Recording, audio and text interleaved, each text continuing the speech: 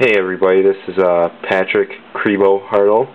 We have right here my little invention, the NES or nesPod. It's a little NES clone stuck in an iPod shell, and it's got an external controller port. All the audio and video and power, whatever, all the wires are hardwired in there, so they're not removable. Buttons don't work on it. I really wish they did, but I did not have enough time to get that done. Got the external controller hooked up here, and let's fire this up. I always laugh at that fun time screen. Obviously you can see the controller is working here, and sound isn't working though. I haven't hooked that up completely. So fire up Contra.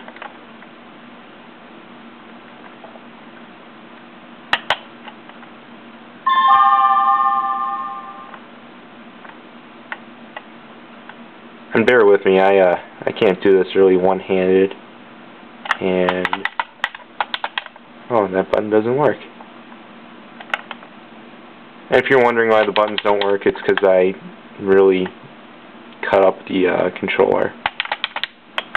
And obviously you can see I really suck at Contra. So, oh, there we go. And yeah. This was made with the Super Joy 3, that famous Chinese clone that looks like it was stuck in an N64 controller. Development time was around 4 months. I put about only 6 hours of real actual work into it.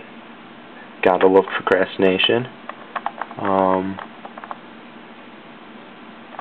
I tried getting the light gun to work, but apparently the clone does not like hot swappable controllers that much. Let's just start a random game.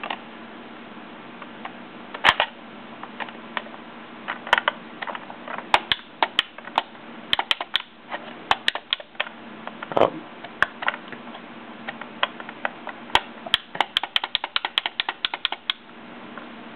Anyway, that's pretty much it, other than my crappy one-handed joystick capabilities. If you want more information, you can visit my blog at pathartle.com, or you can check the Ben Heck forums under the NES section. And that's pretty much it, so thanks for tuning in.